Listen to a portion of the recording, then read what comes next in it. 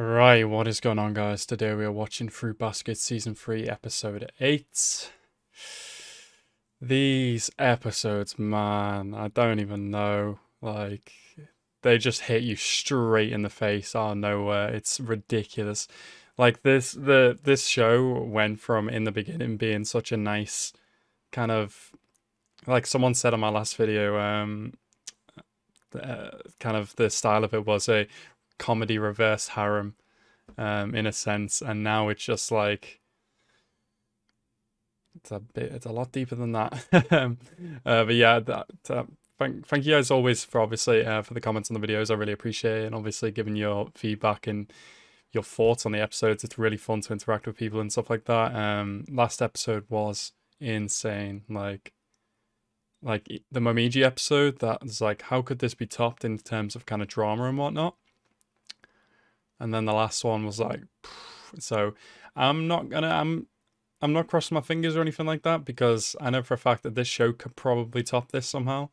I really hope Kurono's okay. I really, really do. Where does it go from here? I have no idea. But yeah. Anyway, guys, as always, like the video if you like the video, and subscribe to the channel if you are new. And let's go into the episode right now. Please do. Please tell him what you need to tell him now. Ooh, ooh, ooh. He asked it. He asked it. He asked it. He asked it. He asked it. He asked it. Please answer this properly, Toru. Please. Don't say it like that, Kyo. This is a different kind of love. Not how I was expecting this scene to ever go down. Kyo. Don't say that, man. Oh my god, whatever he thinks he did, man. Holy shit. He's so cute. Okay, so I'm guessing the ears that he pops up on his head does in fact aren't in fact real ears then, I guess. They're just there for effect, otherwise she would have said something. Cute. Oh, look at her hair, it's so cute. Oh, her hair's like Toru's. Oh, so cute. Oh yeah, it was Yuki that helped her. Oof, yeah. This is exactly how we saw him as well. Toru's mom is actually so pretty, man. Holy fuck. Never properly realized this before. Oh god, she did as well. She got hit by a train. Fucking piece of shit, dad, man. Fuck you. It wasn't your fault about your mom, and you don't have to beat yourself up about Toru's mom.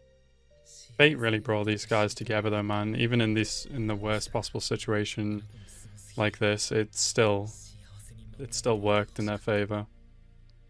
She didn't say that, Kyo. No, that's not what she said. I really want to see how Toru's gonna react after all this. Oh god.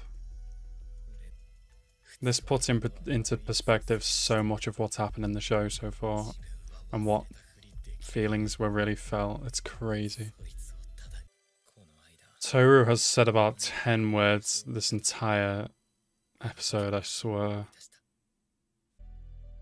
Oh wow, he knew from there. She didn't say that though. Cause she wouldn't. There's no way she would.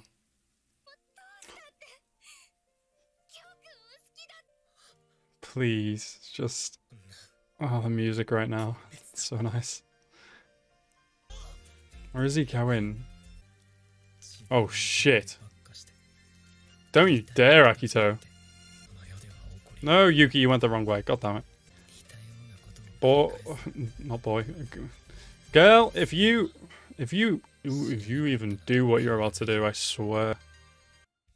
That's not an okay cliffhanger at all. Like, but this show is full of entire not okay cliffhangers. Not okay cliffhanger. Oh my god.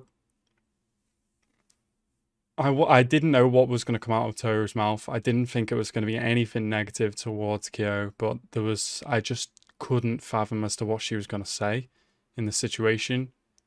And then she said what she was going to say, and I should have known. Like, I still don't believe that her mom said what she said. because it seems so out of character, but like for whatever reason, Toru's gone against that regardless and said, I love you more than anything, and what more do I need to say for you to actually understand that and accept it? Oh man. I've been waiting for this. I really have been waiting for this, for these two to properly speak and to properly open up to each other, even about something as dark and as gruesome as this. And like, I just want it to work. I want it to work out so bad. And now we have goddamn Akito on the scene. Like, you go away. I'm not finished with you after last episode. We didn't even see Kurono once this episode, so that just adds to my anxiety and the suspense of it. That's fun.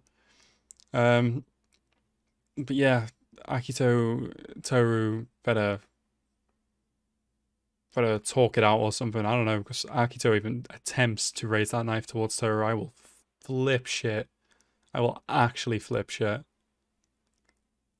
And like Yuki and Kyo aren't there to help. It's just those two, and like, goddamn, I don't know what's gonna happen. I don't know what's gonna happen. Something crazy is gonna happen, and then in the next episode there's gonna be another wild cliffhanger, and my heart rate is just gonna be for the entire week thinking about it. Oh, but yeah, overall a really good episode. I'm looking forward to the next episode, I guess. Yep, is the only way I could describe that.